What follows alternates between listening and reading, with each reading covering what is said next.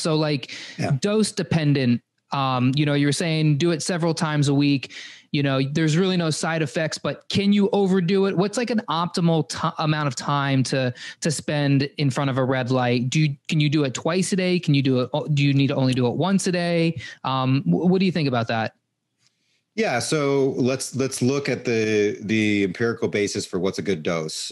We talked already about kind of like what we get from the sun. If you stand at the equator on a clear day, you get between 20 and 60 milliwatts per centimeter squared of near infrared. Some people will say it's up to 100, but still that's a range. That's the range. So it's like, that's the dose level. So between 20 and 100 milliwatts per centimeter squared. And then if you look at the thousands of photobiomodulation studies, you see that the sweet spot for this hormetic stress therapy, where there's a certain dose amount where we get maximal benefit before we get a decline in benefits, that maximal point is pretty much maxes out at 100 milliwatts per centimeter squared. And so if you look in the literature and you see adverse effects due to red light and near infrared light therapy, that's when we're getting into those really high, we're getting into 500 milliwatts, we're getting to 1,000 milliwatts, we're getting really high doses. So we see that also in the literature. If you give the cell too much red light therapy, too much near infrared light therapy, you do eventually cause damage by basically giving it too much, just like sauna. So there's a strong theoretical basis here for dose dependency. And so if that's the ancestral context, 20 to 100 milliwatts per centimeter squared, well, what should we do at home? What should you do with this? And so what we want to do is kind of hit that same sweet spot.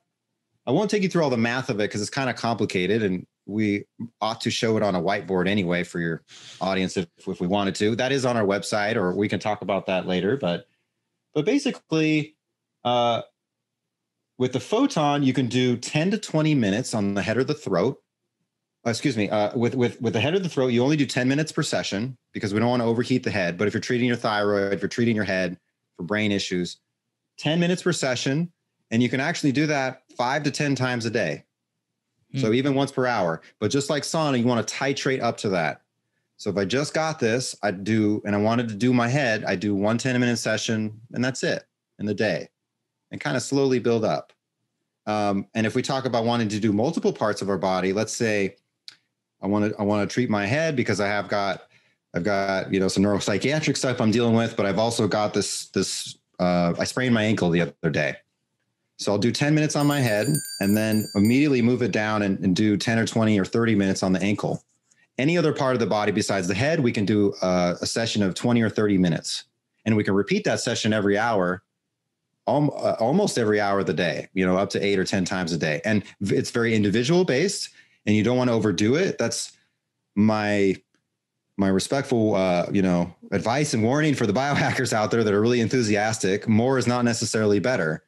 The maximal benefit here is to hit that sweet spot, and the hormetic stress amount. It's be different for different people.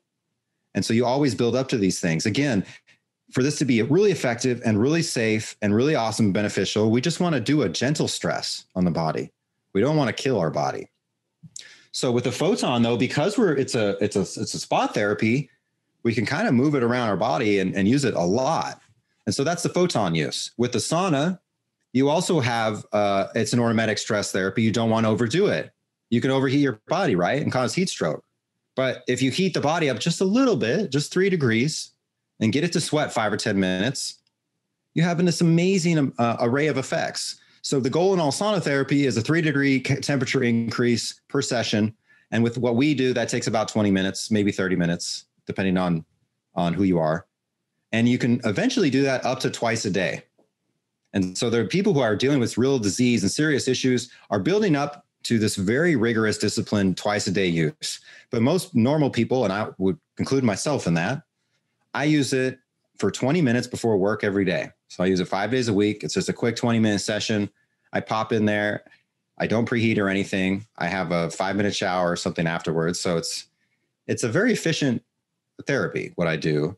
And the sauna studies and the longevity studies and the new, what was it? It was an Alzheimer's study Lau Cannon, they did a 2,000 person Alzheimer's and dementia study over 20 years of Finnish males, and the results are tremendous. The more you use sauna per week, the proportionally decreased incidence of dementia you have. So they had the people didn't do sauna, people did sauna 1 day a week, people that did it 3 days a week, people that did it 7 days a week. And the more you did it per week, the subsequently and proportionally decreased incidence of dementia you had. And we see the same thing if we measure longevity in terms of heart disease, a very similar study from the same guy, Lau Cannon in 2015. He followed over 2,000 Finnish males for 20 years, and they had massively decreased incidence of heart attack and coronary heart disease. The people were doing sauna every day. So all that to say that you can do sauna pretty much every day, just like nootropics and just like eating food. You basically need this every day.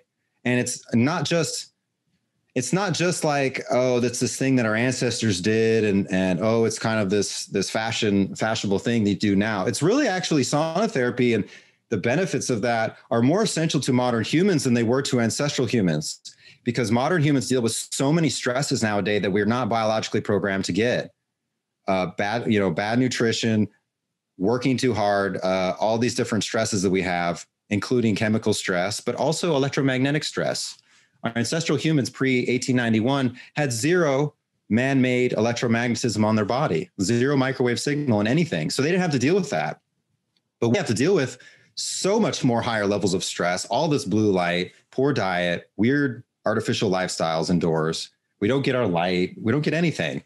And so, of course, we're suffering for it. And especially now with the whole pandemic and the flu season and stuff, it's just more essential than ever that we keep ourselves really strong and healthy.